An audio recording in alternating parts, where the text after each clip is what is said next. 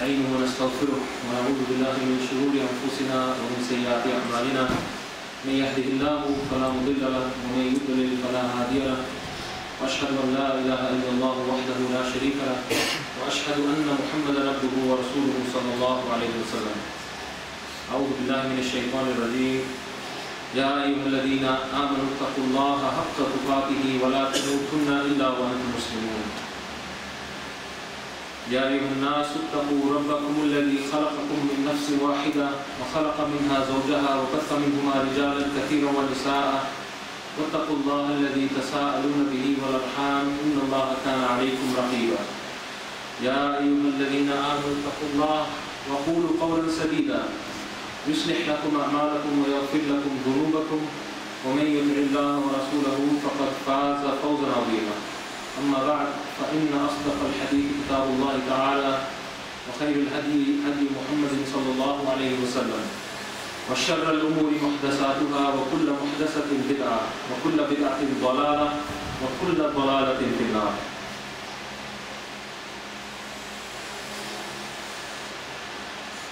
Indeed, all praise and thanks are due to Allah. We praise Him, we seek His assistance and we seek His forgiveness. And we seek refuge in Allah from the evils of ourselves and from the evil consequences of our actions. Whosoever Allah guides, then there is none that can lead him astray. And whosoever Allah leads astray, then there is none that can guide him. And I bear witness that none has the right to be worshipped except Allah. He is alone, having no partners. And I bear witness that Muhammad sallallahu alayhi wa sallam is his slave and final messenger. All you who believe, fear Allah as He should be feared, and do not die except in a state of Islam with complete submission to Allah. O mankind, be dutiful to your Lord, who created you from a single person, and from him He created his wife, and from them both He created many men and women, and fear Allah from whom you demand your mutual rights. And do not cut the relations of the wombs, surely Allah is ever and all watcher over you. O you who believe, keep your duty to Allah and fear Him, and always speak the truth. He will direct you to do righteous good deeds and will forgive you your sins. And whosoever obeys Allah and His Messenger sallallahu alayhi wa sallam, he has indeed achieved a great achievement. To proceed, indeed the best speech is the Book of Allah, the Quran. And the best speech is the best guidance is the guidance of Muhammad sallallahu alayhi wa sallam, the Sunnah. And the worst of affairs are the newly invented matters in the religion. And every newly invented matter in the religion is an innovation, a bid'ah. And every bid'ah is misguidance, and every misguidance is in the hellfire. My brothers and sisters, I'm very happy and pleased to be here with you brothers in the city of Nottingham, in this masjid, Masjid Umar, which is the masjid of the people of Hadith, the people who follow the Salaf, which gives me great pleasure to be with our brothers with whom we share one methodology, one way, the way of the Quran and the Sunnah, and the way which follows the methodology of the Sahaba, Allah be pleased with them all, and the rightly guided predecessors that have passed before us. I came to this masjid, I think in 2008, was that about when we opened, I think, and that was the last time I came here. I think it was newly opened and we went to the top floor, and I brought Sheikh Wasiullah Abbas from Makkah, my Sheikh, and the Sheikh did a talk, and it was nice to see, mashallah, this masjid open. It's very nice to see now that from that day things have moved on a lot, and we've got such a beautiful place here, mashallah. May Allah bless it, may Allah bless and reward all the brothers, and may Allah reward Aqib Hussein who invited me. So today the topic is about the trials of the grave. And this is a lecture within a series of lectures talking about the issues of the unseen. Now, I'm not usually a lecturer, to be honest. I very rarely deliver lectures. I tend to do some lessons in my local mosque and khutbahs. But this is an interesting and this is a very important topic. And this is a topic which the benefits of this topic stretch further than what you might think. The benefits of this topic stretch throughout every aspect of a Muslim's life, and they stretch throughout the aspects of the dunya and the akhirah of a believer. So this issue is an issue of the unseen. So this is something which requires belief. And the issue that we're talking about, the issue of the trials of the grave, comes under the heading of al-barzakh. That this is a special kind of existence and a special life. The life that we have, man's life, broadly you can divide it into 3 sections. So the first section you can say is the life of this world. So the life that we are living now is the first stage. And this life starts from our birth and ends with our death. Okay? Then another stage begins in our existence, in the existence and the journey of man, which is the existence and the life of al-barzakh. And this starts at your death. And it carries on up until the Day of Judgment. So that period between your death and between Allah subhanahu wa ta'ala establishing the hour and establishing the Day of Judgment, all of that period is what we are talking about today, barzakh. Okay? And then the third stage is the life of the akhirah, the life of the hereafter, which is from the minute the people are going to be raised a second time from their graves, when the hour is established and the Day of Judgment is established, and then this will be spent and will be finished, will be sort of going on for eternity in either paradise, we ask Allah subhanahu wa ta'ala for paradise, or it will be spent in hellfire, and we seek Allah's refuge from being of the people of the hellfire. So the life of barzakh, it is the life that lasts from when you die up until the time you are resurrected and raised up again. So this applies whether you are actually buried in a grave, or whether you die and your body, for example, is burnt and doesn't exist anymore because it's just ashes, or whether you are eaten by wild animals, or whether you are lost at sea. All of this still comes under the life of the grave. When we're talking about the life of the grave, we don't only mean just the grave itself.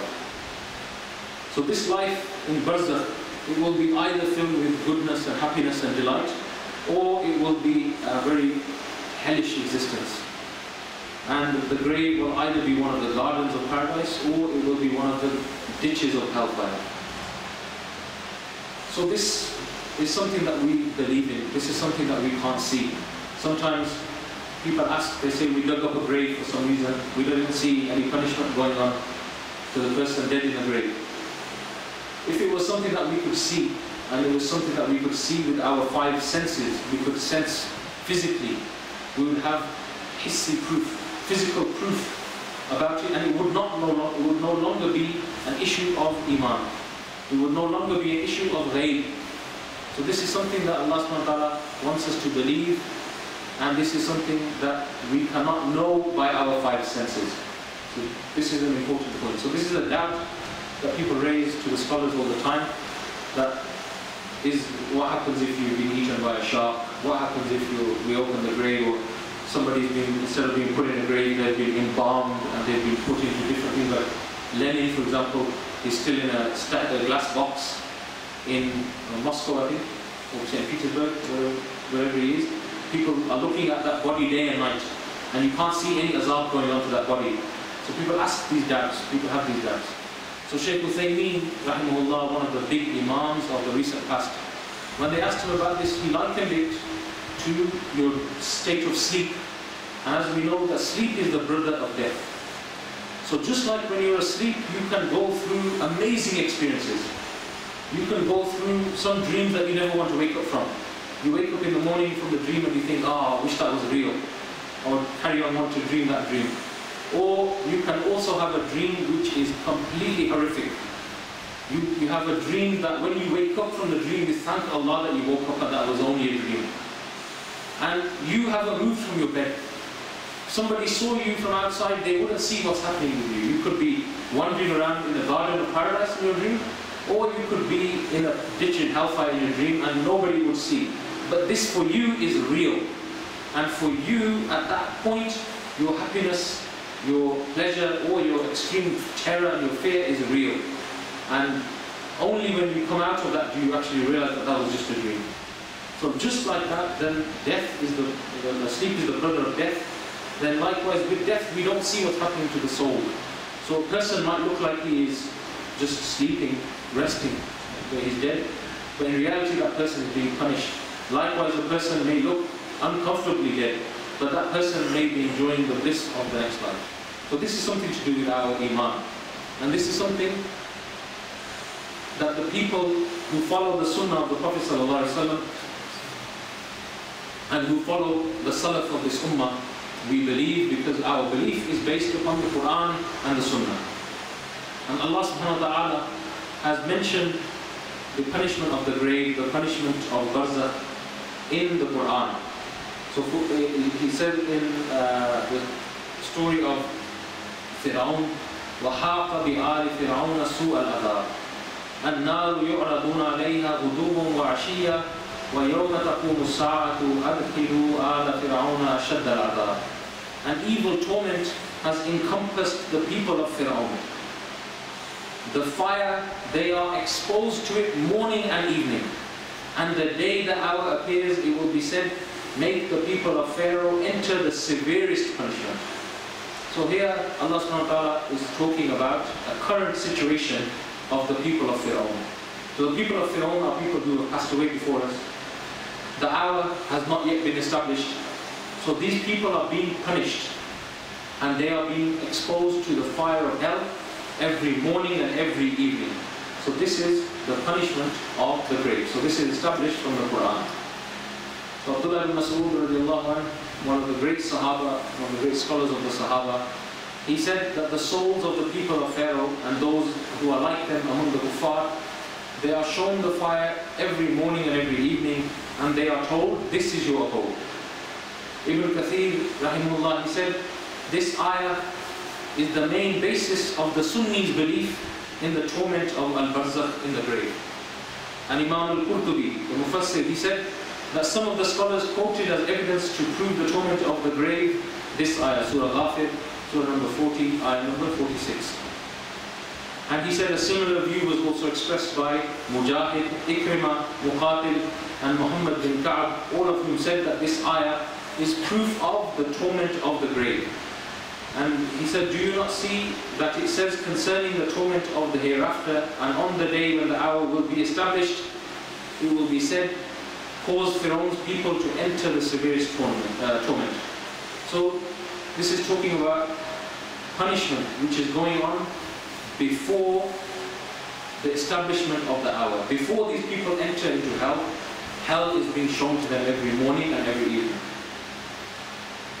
Also, we follow the sunnah, we follow the authentic sunnah of our Prophet sallallahu alaihi wasallam. We believe in the words of our Prophet sallallahu alaihi wasallam.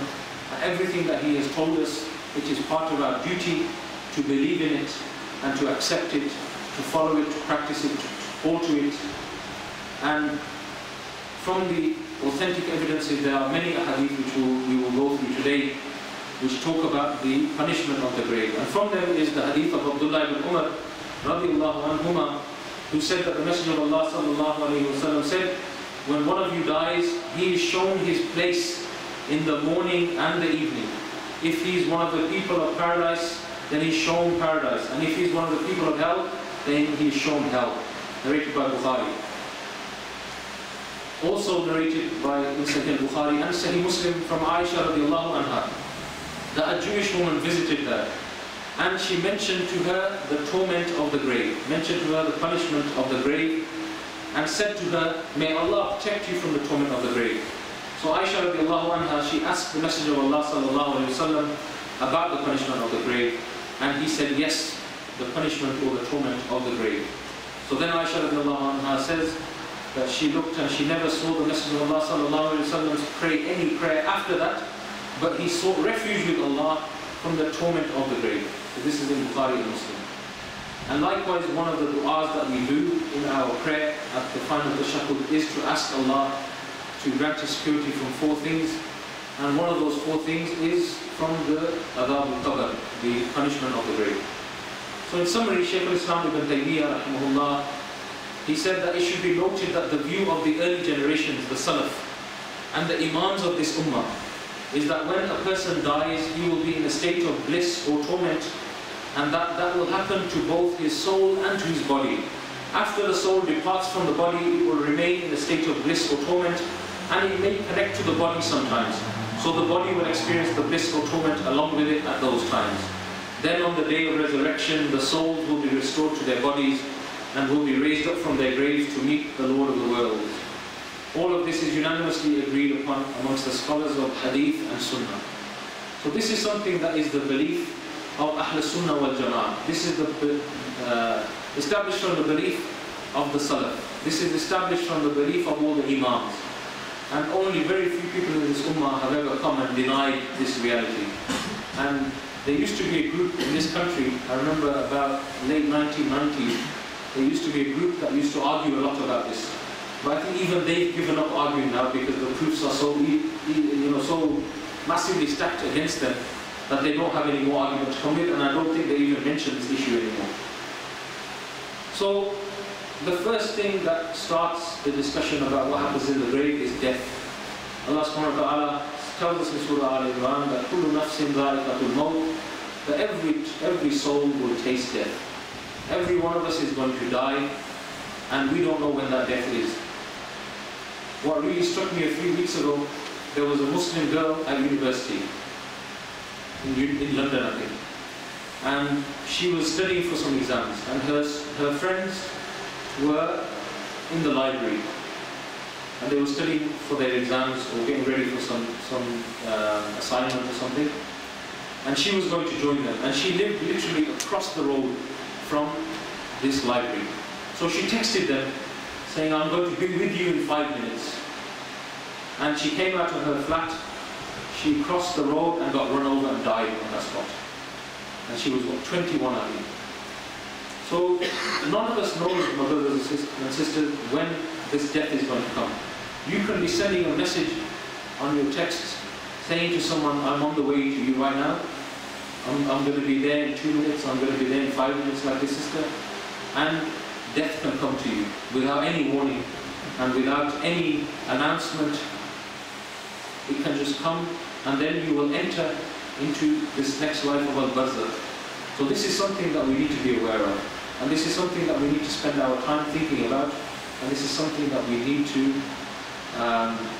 bear in mind the importance of, because this issue of barzakh, as we will see, if the life in the barzakh is good, then the life after that, which is everlasting, will be better. And if in the life in the barzakh is bad and evil, then the life that will come after it will be more evil and more bad for the person. So this is the first stage that the person faces. So what happens at death? Again, this is one of the matters of the unseen. I'm a medical doctor by training, and as medical doctors, we don't really know what happens at death. This is a mystery, which is a mystery to science as well. Recently, some studies have been done where they've been talking to people who've had near-death experiences and things like this, and now some of the scientists are actually saying that there is a life after death, based on some of the observations that they've done. But this is something that is a mystery. This is something from the unseen. So this is something where we have to turn to Allah and His Messenger, sallallahu alaihi wasallam, for the news of what happens when we die. So there are many hadith where Messenger of Allah sallallahu alaihi wasallam has told us what happens when we die, what happens when we pass away. And we will look at some of these hadith now, and we will divide them up, because some of the hadith are very long, and we'll divide them into different sections. So we're going to look at the issue of the barzakh in stages. So the first stage to look at is the actual death, and the journey of your soul immediately after you die. What happens to your soul immediately after death? So what happens to the believer firstly? The hadith, the Prophet which we're going to mention from the Prophet mentions firstly the issue of the believer. So we're going to mention the issue of the believer first. So the first hadith is from the great Sahabi Al-Bara bin Azib radiallahu anhu, and it is narrated by Imam Ahmad in his Musnad, and also Abu Dawood. And this hadith was cast as Sahih by Shaykh Al-Albani. In fact, all the hadith I'm using today, I've checked the grading of these hadith by the Imams of hadith, and all of them are Hasan or Sahih, which are the two grades which are authentic and acceptable for us to accept as evidence. So this hadith, it says from Al-Bara bin Azib radiallahu anhu, that we went out with the Messenger of Allah sallallahu alayhi wasallam for the funeral for the janazah of a man from among the Ansar, the companions of the Messenger of Allah sallallahu alaihi wasallam. And we came to the grave. And when the deceased was placed in the lahad, in the niche, there's two types of grave in the Sunnah or in Islam. One is what they call shaq, which is just that you dig straight down, as you do see in this country often. You dig straight down and the person is buried directly at the bottom of a hole that's dug. Some kind of thing is put in place to stop the soil going on the body, and then it's filled in. The other way is for a lahad, which is that you dig down and then you dig sideways. And then you put the body in this niche sideways, and then you fill in the gap that you dug before. So this is how our Prophet ﷺ was buried. He was buried in a niche like that. So you dig down and then to the side, and you face the person towards the Qibla, and then you fill in the area behind it. But due to differences in the soil, due to differences in the temperature of lands, etc., etc., sometimes the trench is used instead. So this Ansari, this companion of the Messenger of Allah from the Ansar, from the people of Medina, he was placed in the lahad as was part of the Sunnah. And Bara bin Azib said that after this, the Messenger of Allah sallallahu alaihi wasallam sat down, and he said, and we sat around him.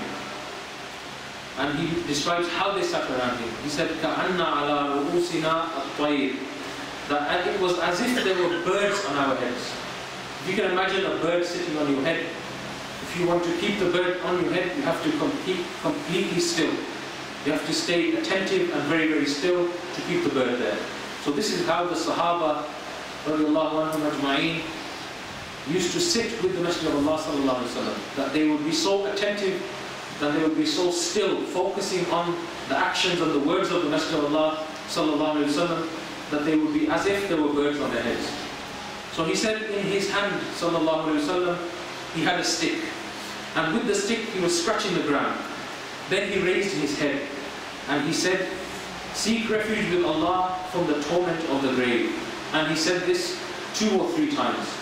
Then he said, when the believing slave is about to depart from this world and enter the hereafter, there come down to him from heaven angels with white faces like the sun, and they sit around him as far as the eye can see. They bring with them shrouds from the shrouds of paradise and perfumes from the perfumes of paradise. Then the angel of death comes and he sits by the person's head and he says, أَيَّتُهَا النَّفْسُ الطَّيِّبَةُ أُخْرُجِي إِلَى مَغْفِرَةٍ مِّنَ اللَّهِ وَرِضْوَانٍ. Oh, you good soul, come out, come forth to forgiveness from Allah and to His pleasure. And then he said, فَتَخْرُجُ تَسِيلُ كَمَا تَسِيلُ الْقَطْرَةُ مِنْ فِي السِّقَاءِ. Then the soul comes out easily, just like a drop of water comes out easily from the mouth of a water skin. So imagine how easy we pour the water out. That's how easily the soul of the believer comes out.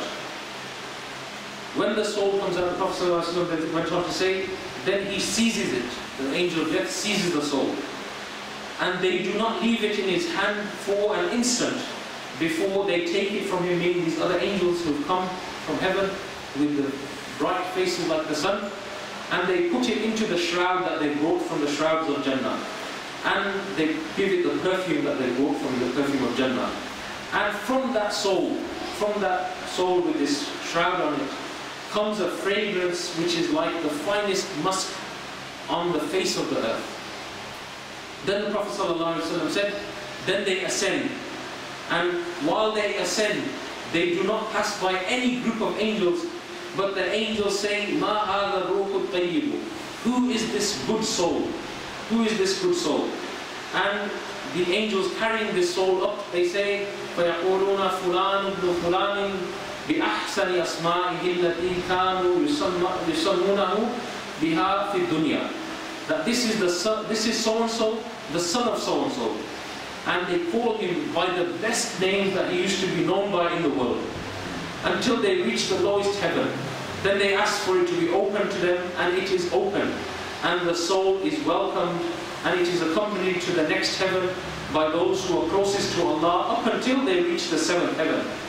Then Allah subhanahu wa ta'ala says, اُكْتُبُوا كِتَابَ عَبْدِي فِي عِلِّيِّينَ وَأَعِيدُوا إِلَى الْأَرْضِ فَإِنَّ مِنْهَا خَلَقْتُهُمْ وَفِيهَا أُعِيدُهُمْ وَمِنْهَا أُخْرِجُهُمْ تَارَةً أُخْرَى. Record the book of my slave in the Illiyun, in the seventh heaven, and then return him to the earth. For from it I created them, to it I will return them, and from it I will bring them forth once again. So his soul is then returned down to the earth to his body. So then the hadith goes on to tell us more details, which we'll come back to. So this is the journey of the soul of the believer immediately after his death.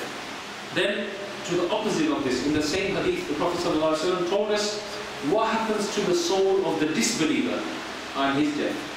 So again, the hadith is the same from Bara bin Azib radiallahu anhu, that the Prophet ﷺ said about that when the disbelieving soul is about to depart from this world and enter the hereafter, there come down to him from heaven angels with dark faces, bringing with them sackcloth, and they sit around him as far as the eye can see.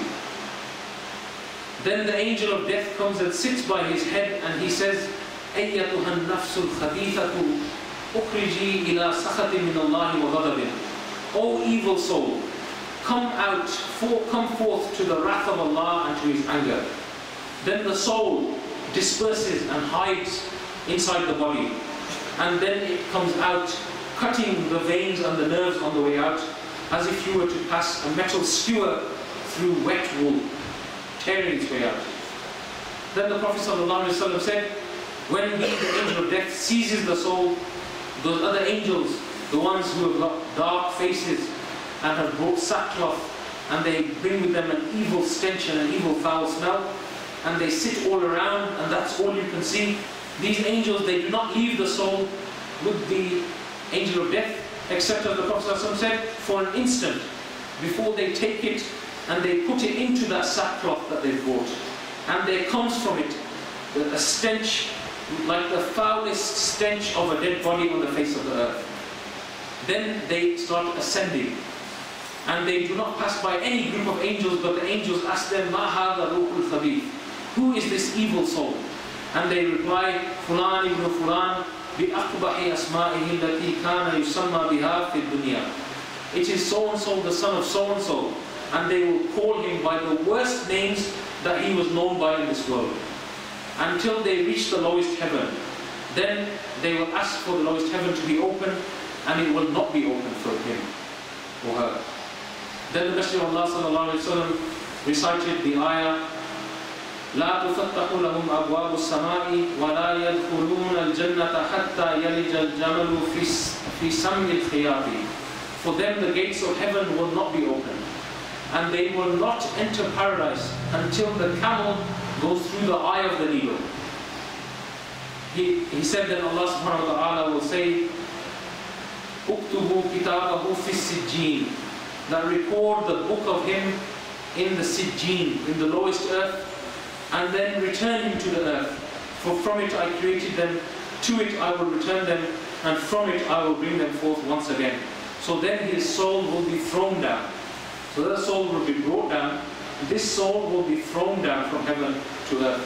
Then the Messenger of Allah sallallahu alaihi wasallam recited the ayah, وَمَن يُشْرِكْ بِاللَّهِ فَكَأَنَّمَا خَرَّ مِنَ السَّمَاءِ فَتَخْطَفَهُ الطَّيْرُ أَوْ تَهْوِي بِهِ الرِّيحُ فِي مَكَانٍ سَحِيقٍ. And whoever assigns partners to Allah, it is as if he had fallen from the sky, and the birds had snatched him on the way down, or the wind had thrown him to a far-off place. So then, both of these souls have now been returned to the graves. Both the good soul, who was admitted into paradise, traveled all the way up to the seventh heaven, and his name was recorded in the Illiyyin, in the seventh heaven, and then he is brought down with honor and respect to his grave. And likewise, the evil soul, who is taken up to the heavens and is not allowed entry, and his name is recorded in the Sijjeen amongst the evil people, and then he is thrown down, cast down, all the way falling to the dunya, into his grave. So then starts the trials of the grave. This is the time which is the biggest trial, and in some of the hadith it describes the trial as being as great as the trial of Dajjal. So this is a huge and immense trial which we are going to face in the grave. So in Sahih al-Bukhari, Anas radiallahu anhu has a hadith where the Prophet sallallahu alaihi wasallam said that when a person is placed in his grave and his companions leave him and he can no longer hear the sound of their sandals, meaning the sound of their footsteps, two angels come to him and they make him sit up and they ask him, مَا كُنْتَ تَقُولُ فِي هَذَا الرَّجُلِ مُحَمَّدٍ صَلَّى اللَّهُ عَلَيْهِ وَسَلَّمَ. Now what did you say about this man Muhammad sallallahu alayhi wa sallam? Then that person, the believer will say, أَشْهَدُ أَنَّهُ عَبْدُ اللَّهِ وَرَسُولُهُ. That I bear witness that he is the slave of Allah and his messenger. In a hadith of Abu Bar'a bin Azib, which is the same hadith we mentioned part of before, it carries on to tell us about the believer that his soul is returned to his body. And there come to him two angels who make him sit. And then they say to him, Man Rabbuk? So, فَيَقُولُ رَبِّيَ اللَّهِ. They say to him, who is your Lord? And he replies, my Lord is Allah. Then they say, مَا دِينُك? فَيَقُولُ دِينِيَ الْإِسْلَامِ. They say, what is your religion? He says, my religion is Islam. Then they say, مَا هَذَا الرَّجُلُ الَّذِي بُعِثَ فِيكُمْ? فَيَقُولُ هُوَ رَسُولُ اللَّهِ صَلَّى اللَّهُ عَلَيْهِ وَسَلَّمَ. They say, who is this man who was sent among you? And he says, he is the messenger of Allah sallallahu alayhi wa sallam. Then they say to him, وَمَا عِلْمُكَ? يَقُولُ قَرَأْتُ كِتَابَ اللَّهِ فَآمَنْتُ بِهِ وَصَدَقْتُ. They say, what was your knowledge? Some of the scholars say this means, what did you do? He replies back that I read the book of Allah and I believed in it. And then this is the trial over of the believer in the grave. There's also a hadith of Abu Sa'id al-Khudri, which is also narrated by Imam Ahmad and is also Sahih according to Shaykh al-Albani, which says that when a man is buried and his friends leave him, an angel with a sledgehammer in his hand comes and sits by him and asks him, what do you say about this man? If he is a believer, he says, Ashhadu an la ilaha illallah wa anna Muhammadan abduhu wa rasuluhu. And then he says, Sadaqta, you have said the truth. The believer says, I bear witness that there is none worthy of worship but Allah and that Muhammad sallallahu alaihi wasallam is his saving messenger. And that angel who's come with this sledgehammer, which I think even the word sledgehammer doesn't really do justice to what that hammer will be like, as you'll hear in a bit. This angel will come and sit and ask next to your head with the threat of this hammer hanging over you. What do you say about the Prophet ﷺ and the questions of the grave? So at the end of the hadith, some of the Sahaba, they said to the Prophet ﷺ, O Messenger of Allah, there is no one amongst us, if he had an angel standing by him holding a hammer, he would be dumbfounded. He wouldn't be able to answer. You can imagine the fear of the situation. You just died. You are now waking up inside the grave in a dark, abandoned place. And you can hear the footsteps of the people going away from you. And you are alone and stuck there on your own. And the next thing you see is a stern angel coming to you with a hammer, who comes next to you to question you. So you can imagine why this would cause someone to be extremely frightened to the stage where he wouldn't even be able to speak. So the Sahaba asked the Prophet ﷺ, that if this happened to us, how would we be able to reply?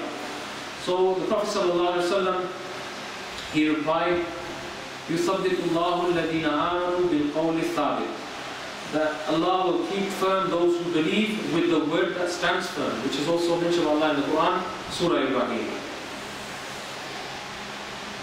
As for the disbeliever, the trial in the grave for the disbeliever, going back to the hadith from Sahih Bukhari from Anas radiallahu anhu, the Prophet ﷺ said, but as for the kafir or the munafiq, as for the disbeliever or the hypocrite, then he will say, when he's asked the question, La adri, kuntu aqulu ma yaqulu nas.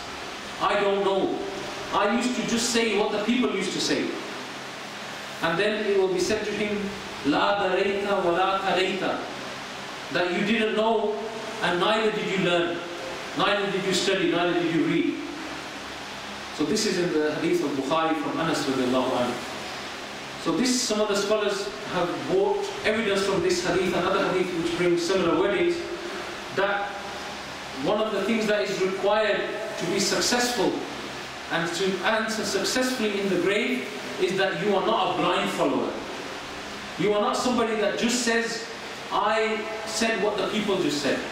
You have to be somebody who knows, as the angel will reply to him, La daraita wa la talaita.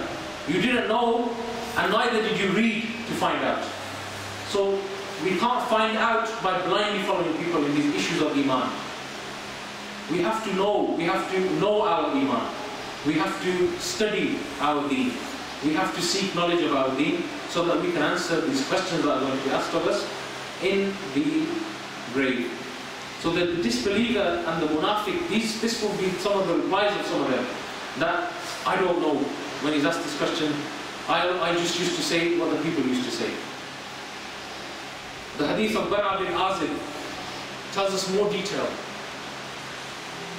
In there, the Messenger of Allah sallallahu alaihi wasallam said that then the evildoer's soul is returned to his body, and there come to him two angels who make him sit up, and they say to him, who is your Lord? So this interrogation happens. They say, who is your Lord? And the person, the Prophet sallallahu alaihi wasallam told us what he says. He's going to say, ha la adri. That oh, I don't know. Then they will say to him, what is your religion? And again he will say, ha la adri. Oh, I don't know. Then again they will ask him, who is this man who was sent among you? And again their reply is going to be, ha la adri. Oh, I don't know. This will be the test and the trial of the disbeliever and his response and his result of that trial. Abu Sa'id al-Khudri, his hadith, which we mentioned before as well, it mentions from there that the Prophet ﷺ said, but if the person is a kafir or a munafiq, a disbeliever or a hypocrite, the angel will say to him, what do you say about this man? And then he will say, La adri sami'tu an-nasa yaquluna shay'an. I don't know, I heard the people saying something. This will be the reply of the munafiq and the kafir. And then the angel will say to him, يَقُولُ لَا دَرَيْتَ وَلَا تَلَيْتَ وَلَا اهْتَدَيْتَ. You did not know, you did not learn, and you were not guided. So this is the state and answer that will be given by the disbeliever in the trials of the grave. May Allah subhanahu wa ta'ala make us successful in the trial in the grave and keep us firm and give us the means to use our life to make us pass this awful trial that will happen in the grave. So then, what will be then the outcome? So we've had the journey of the soul. When it's taken out of the body, it's taken up by the angels up to the heavens, and the two different things happen to it. Either it's admitted to heaven and it travels through up to the seventh heaven, where it's greeted in a good way by those close to Allah, and then Allah has its name written down in the Illiyeen, and then has it taken back to the grave with honor and with dignity and with goodness.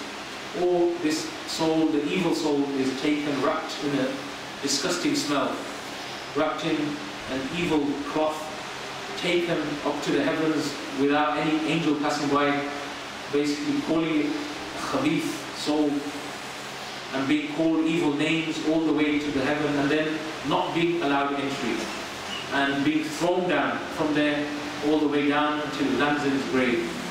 And then the next stage is of the trial of the grave, where the angels will come. The angels will ask questions, and they will be doing so in a threatening manner. They will come with a huge hammer and sit next to you and ask you questions. So then there will be outcomes for the people. So firstly, the outcome for the pious person in his grave. So then this person will have many blessings.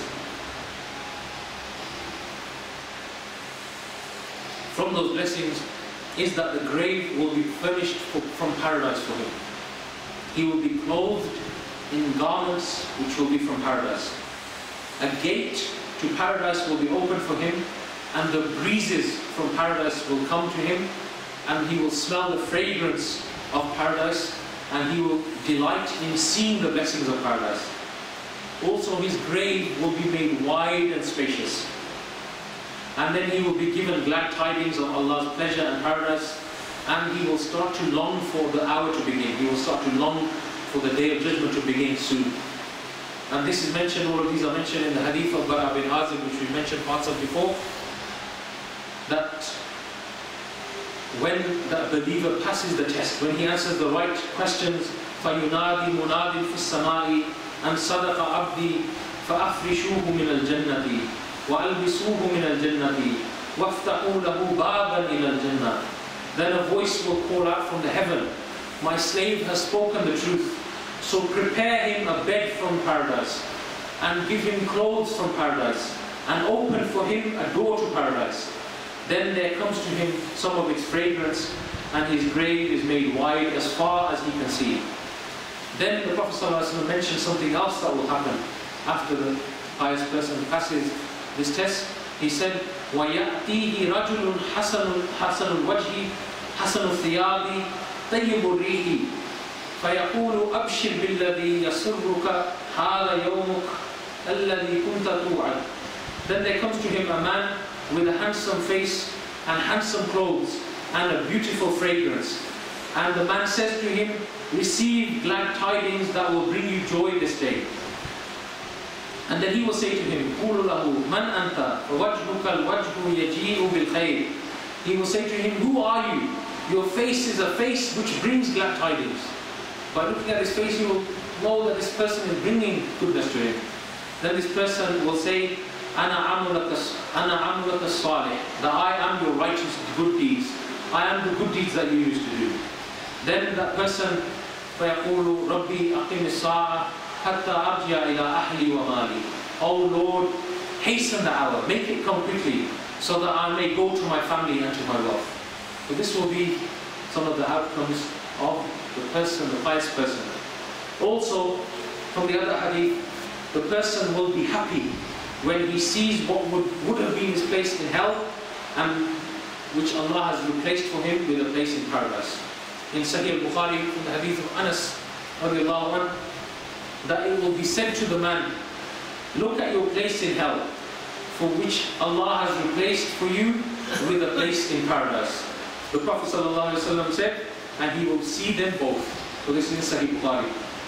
So the person will be shown his place that he would have been in hell, and it will be said to him, now you are in paradise. So he will imagine the state that you can see that you can see that if I had done and failed this test, I would have been in this horrible place.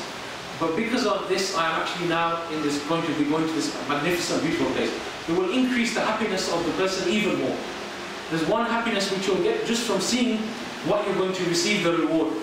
But when you also see what you've been saved from, that will be an even greater reward as well.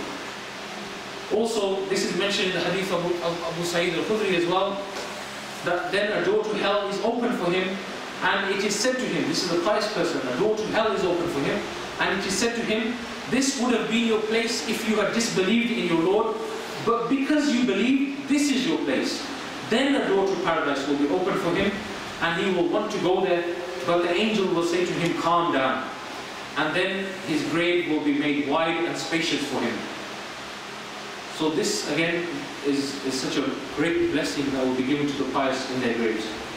Then another thing that will be given is that he will sleep the sleep of a bridegroom. Like a person sleeps in happiness and excitement when he is newly married on his wedding day, he will also be sleeping with this sleep of happiness and excitement. The scholars explain the reason for this, which is mentioned in the hadith as well, because a bridegroom knows that in the morning he will be waking up with his love, with his beloved.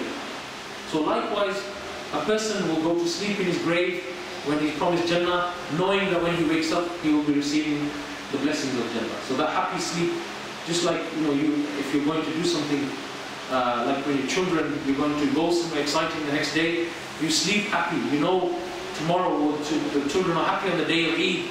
Tomorrow morning is Eid, so they sleep happy on that night. So likewise, you will be sleeping happily in your grave, inshallah, waiting for paradise. So this is mentioned in the hadith of Abu Hurairah radiallahu anh, that his grave will be expanded 70 cubits wide. So a cubit is the space from your fingertip to your elbow. This is 1 cubit. So this is more than a foot. So 70 cubits wide space, the grave will open up into a huge open space, and it will be filled with light. And then he will say, let me go back to my family and tell them. But he wants to go back and tell his family about the goodness that he's receiving. But it will be said to him, sleep like a bridegroom who no one will wake but his most beloved. And he will sleep like that until Allah raises him up. So these are just about 8 issues that I mentioned, blessings that will be in the graves of the pious people. And we make dua to Allah subhanahu wa ta'ala that He makes us all from those people and that He grants us these blessings in the grave. So then we come on to the issue of the graves of the evildoers, the evil people. The graves and the torment that they will receive in the graves will vary according to the sins that the evil people committed when they were in the world. Whether the person was a kafir or whether he was an evil and sinful Muslim. Sinful Muslims will also have the threat of the punishment of the grave as well. This is a chance for Muslims to go into this as well. So none of us should think that we are safe of this. There are many Sahih Hadith which describe this torment, and these are some of the things that are described. One of the things is that the person will be struck with a huge iron sledgehammer. In the Hadith of Sahih Bukhari from Anas, which mentioned that this angel will come and sit by your head with this sledgehammer. It said, ثُمَّ يُضْرَبُ بِمِطْرَقَةٍ مِّنْ حَدِيدٍ ضَرَبَةً بَيْنَ أُذُنَيْهِ فَيَصِيبُ سَيْحَةً يَسْمَعُهَا مَنْ يَلِيهِ إِلَّا الثَّقَلَيْنِ. Then he will be struck with a blow, with an iron hammer between his ears, and he will scream a scream which everything around him will hear except for the mankind and the jinn.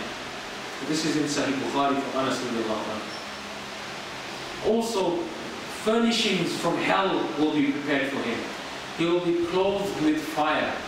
He will be given clothes of fire. A door of hell will be opened for him, and his grave will become constricted and narrow for him. And he will be struck with another great hammer. There's another hammer which is mentioned, which is such a hammer that if it was to strike a mountain, the mountain would turn into dust. And then he will be given the tidings of torment in the hereafter, and he will wish that the hour of their judgment never comes. And this is mentioned in the hadith of Al-Bara bin Azib, that a voice will call from the heaven, and it will say, he has lied when he is given his answer, prepare for him a bed from hell, and clothe him from hell, and open for him a gate to hell. Then the heat and the hot winds of hell will come to him, and the grave will be constricted and will compress him up until his ribs interlock with each other. Then a man will come to him with an ugly face, and ugly clothes, and a foul stench, and will say to him, receive the bad news. This is the day that you were promised. And he will say back to him, who are you? Your face is a face which brings evil. He will say, I am your evil deeds. Then he will say, oh Lord, do not let the hour come, do not let the hour come. So despite the fact that this person will be going through such torment, when he realizes that this means what comes next is even worse than this, he will still beg Allah that don't let what's coming next come either. One of the other things that will happen to some people in the grave, from the torments of the grave, is that some of them will be swallowed by the earth. There's a hadith of Ibn Umar radiallahu anhuma, which is narrated in both Bukhari and Muslim, that the Prophet ﷺ said, whilst a man was going and dragging his lower garment out of pride, the earth swallowed him up, and he will continue sinking into the earth until the day of judgment. This is in Bukhari and Muslim. And it also shows us the importance of the issue of keeping your lower garment above your ankles. Other things that will happen is that the edge of the mouth will be torn with an iron hook placed into the mouth from behind and torn to the back of the head. The head of someone will be smashed with a rock until it cracks it open. some people will be burned in an oven, a tanur oven, which is usually used for cooking. And some people will be forced to swim in a river of blood. And while they're swimming in the river of blood, they will be pelted with stones. And all of these things are mentioned in the hadith of Samurah bin Jundub, radiallahu anhu, which is in Sahih Bukhari, which is a long hadith. The Messenger of Allah sallallahu alaihi wasallam often used to ask his companions in this hadith, that has any of you had a dream? Then those whom Allah willed would tell him about their dreams. One morning he sallallahu alaihi wasallam himself said, last night 2 people came to me, meaning in a dream, and they woke me up and they said, let's go.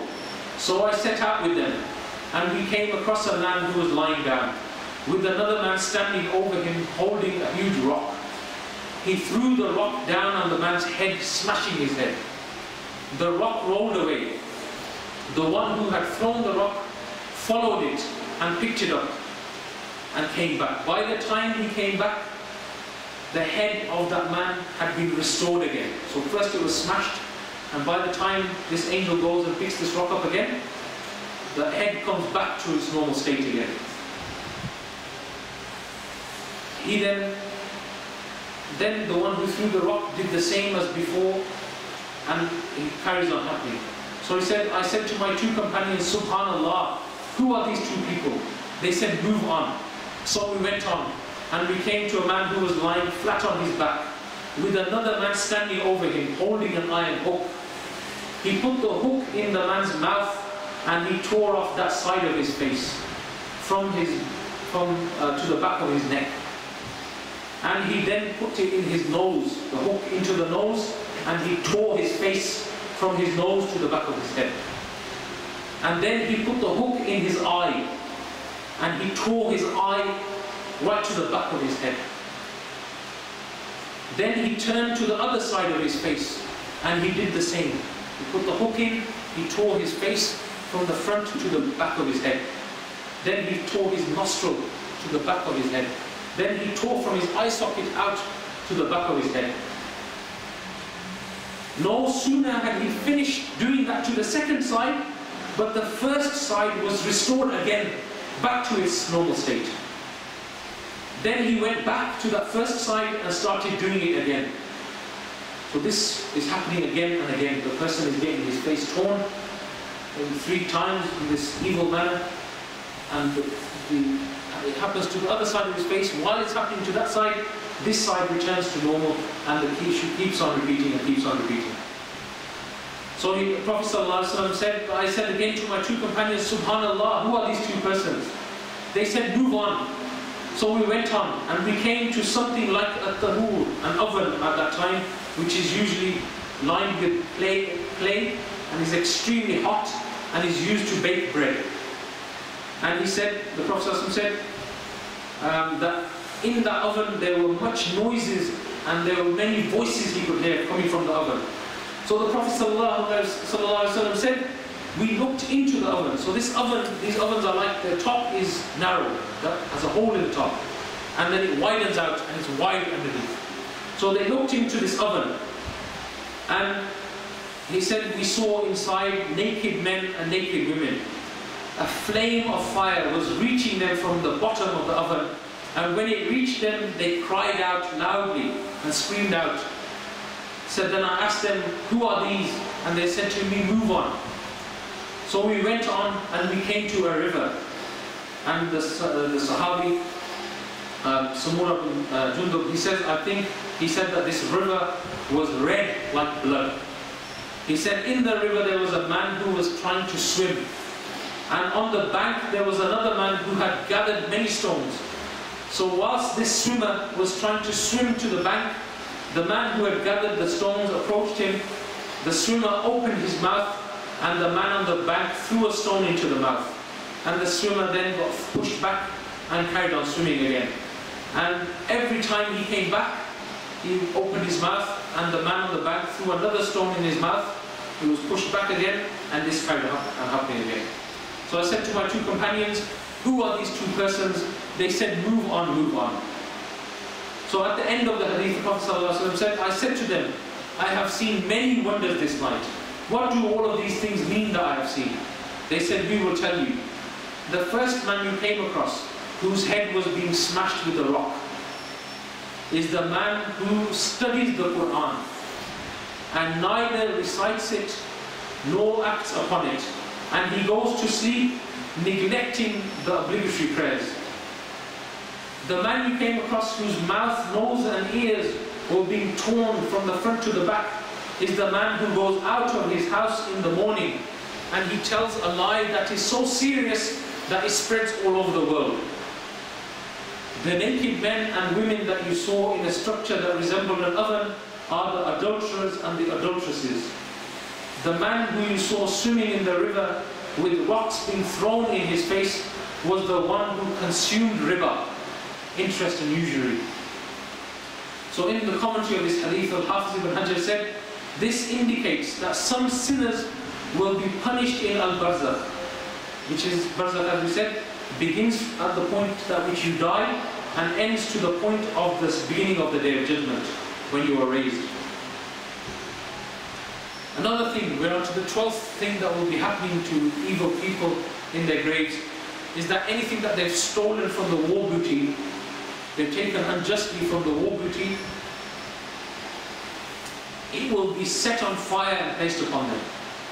Bukhari and Muslim narrate from Abu Hurairah radiallahu anhu that we went out with the Messenger of Allah sallallahu alayhi wa sallam to Khaybar, and Allah subhanahu wa ta'ala granted us victory. We did not take gold or silver as booty, rather we seized goods and food and clothes, and then we set out for the valley. Along with the Messenger of Allah sallallahu alayhi wa sallam, there was a slave whose name was Rifa'at ibn Zayd. When we camped in the valley, the slave of the Messenger of Allah sallallahu alayhi wa sallam stood up and began to unpack his saddlebag when he was struck by a stray arrow, which proved fatal and he died. We said congratulations to him, for he is a martyr, O Messenger of Allah. The Messenger of Allah sallallahu alayhi wa sallam said to us, no, not so.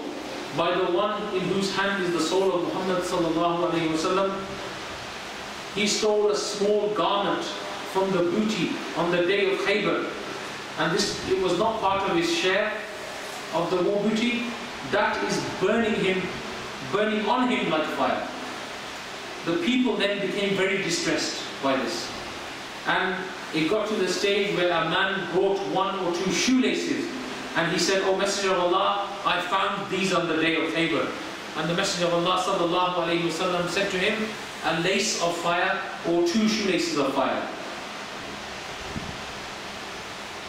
Number 13, along with the physical punishments, there will be a spiritual and mental torture, which is that in the grave the kafir and the munafiq and the evildoer will be shown what would have been his place in paradise, and if he had obeyed his Lord. And this will increase his regret, this will increase his pain when he realizes the greatness of the blessing that he has left and missed out on. In the hadith of Abu Sa'id al-Khudri, which we mentioned before, the Prophet ﷺ said that then a door to paradise is open for him, and he says, the angel says to him, this would have been your position if only you had believed in your Lord. But because you disbelieved, Allah has replaced it for you with this.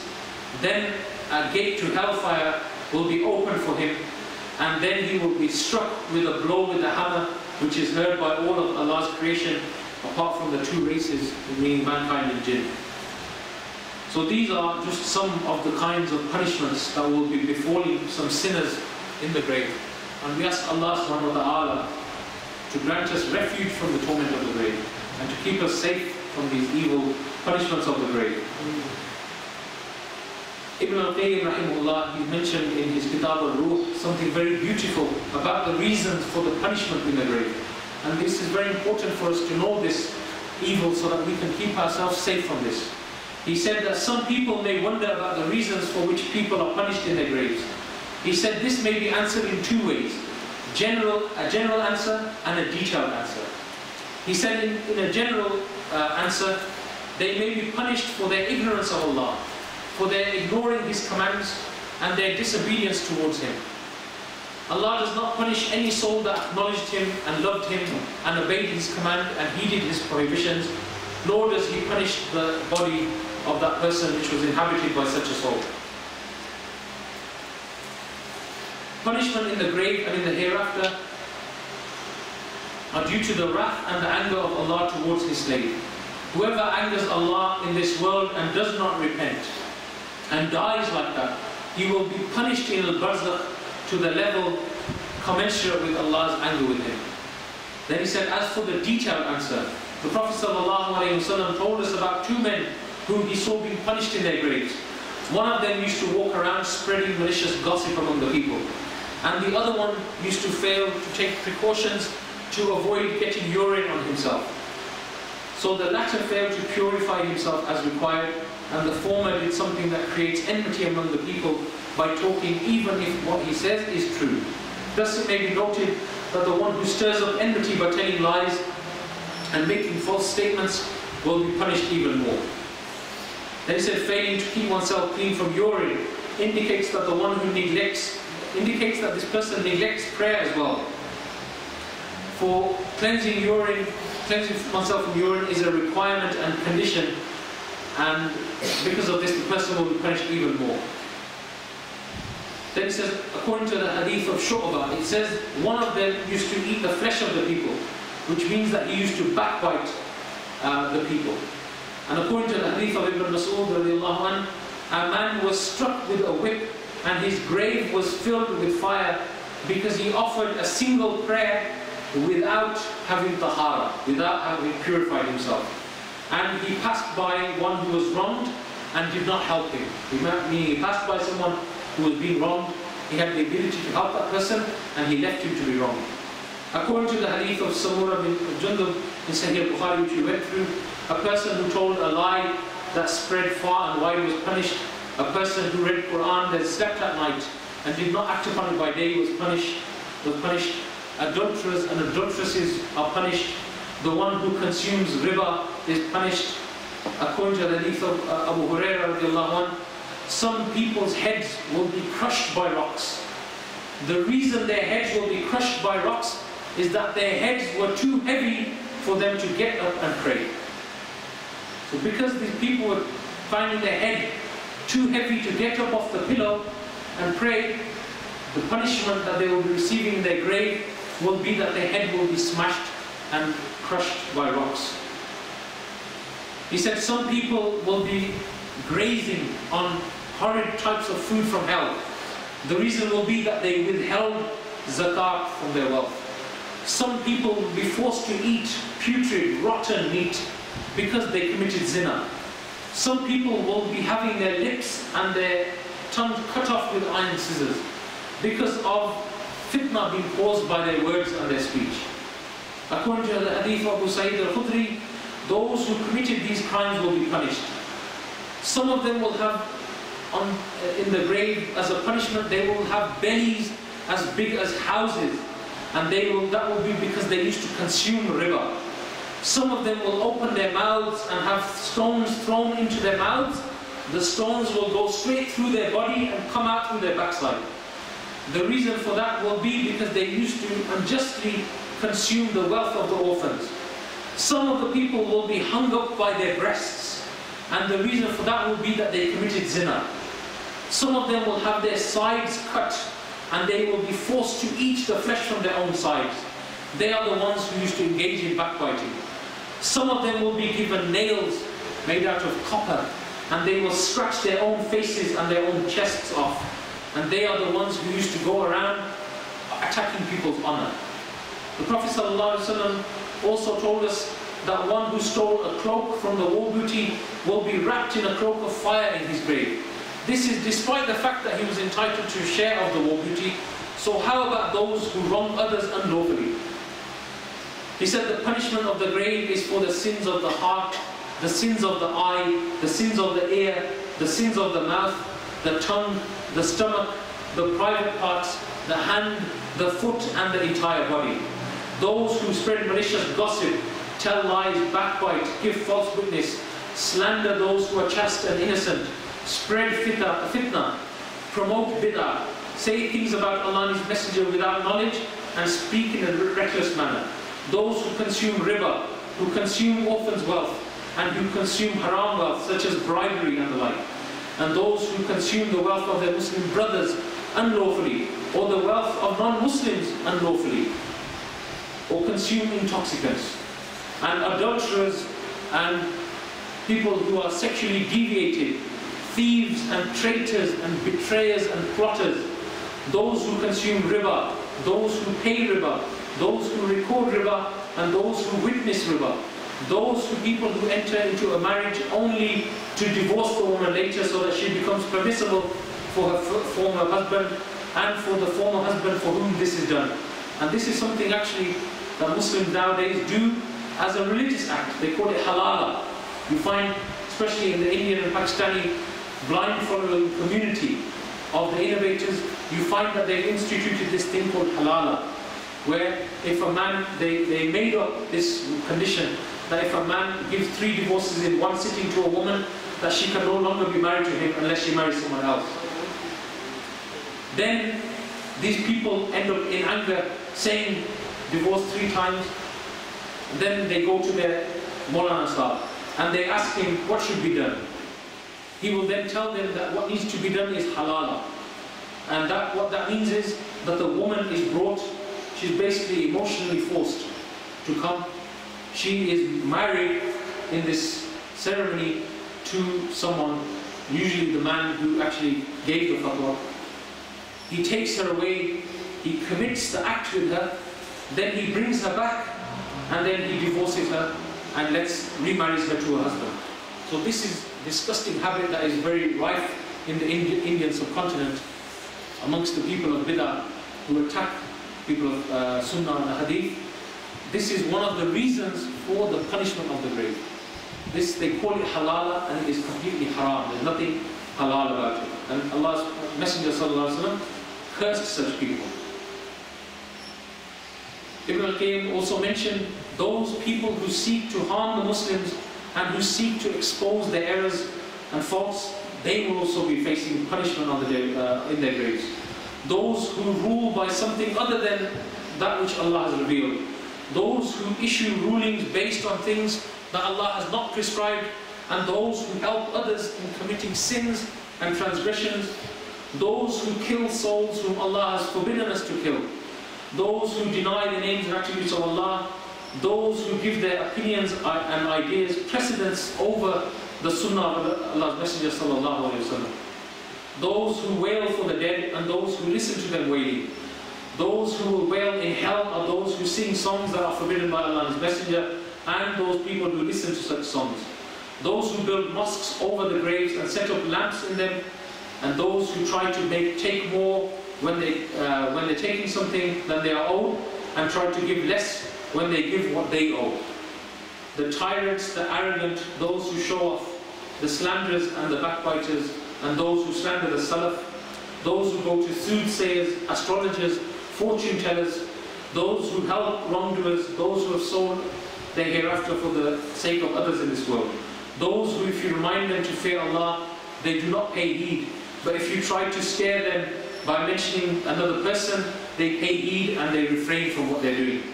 Those who, when they are told words of Allah and His Messenger, they don't pay attention, but if they hear it from someone they like, then who may be right or wrong, they follow it and do not go against it.